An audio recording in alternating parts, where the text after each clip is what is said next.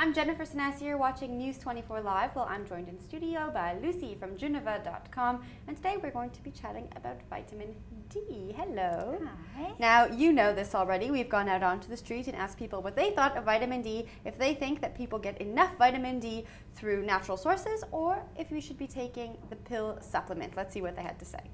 I think that for vitamin B, that we should not take natural substances like the sun and things, because as to climate change and through our life is going to it now, it seems that more things are becoming more raw in a sense that it's harming us more than back in 10 years time from now, where the sun wasn't as efficient as it is now.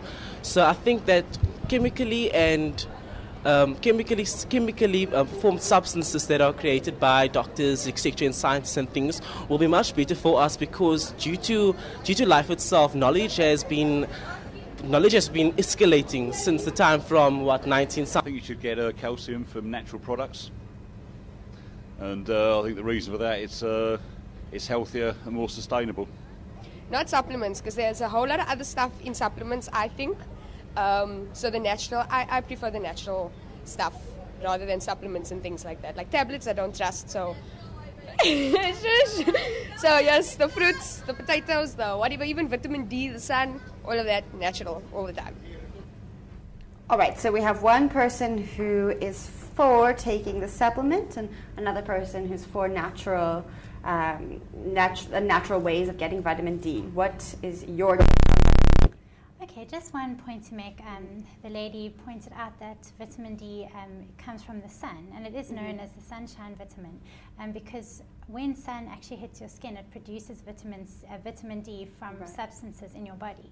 So you do get vitamin D from dietary sources, and also from that conversion from the sun.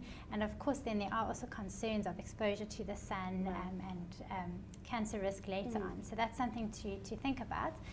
There aren't blanket recommendations that people should be taking vitamin D in supplement form. There are ways that we can get our vitamin D in through foods, and that would be in things like our fatty fish again, so it is a very healthy thing to include in our diets.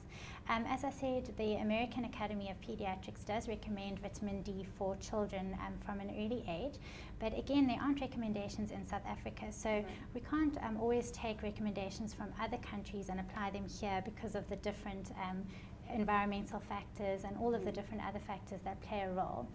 For certain individuals, for example, in countries where women are expected to be very covered up, vitamin D supplements may be beneficial for those groups, or in cases of deficiency, they may be necessary. But those are obviously things that would need to be individually assessed and individually recommended. So for the general population, we should be getting our vitamin D from our food.